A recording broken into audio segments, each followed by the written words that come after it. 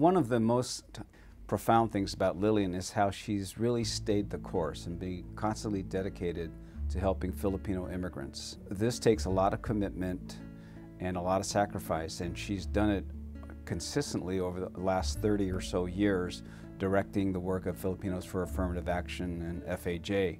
I first met Lillian probably in the mid-70s. I really got to know her around 1979 when we were doing work around immigrant rights. I don't know if it was a conscious decision to get involved in social justice work. I went to college in the late 60s and early 70s. Students were getting involved in what was right there in front of them, like the anti-Vietnam War, ethnic studies, affirmative action. What she shows is a very deep and unswerving commitment and understanding about the lives of immigrants and what they need in order to transition into U.S. society. No 2 years are ever the same.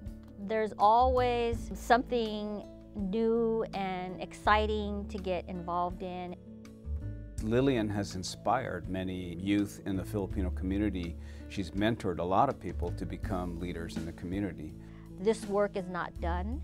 Some of the things that we were fighting for in 1980 when I started this organization are still with us.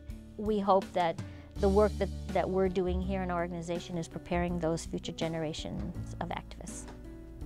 Yuri Kochiyama, she was a leader who was a broad thinker, who really saw what kind of issues that community was dealing with.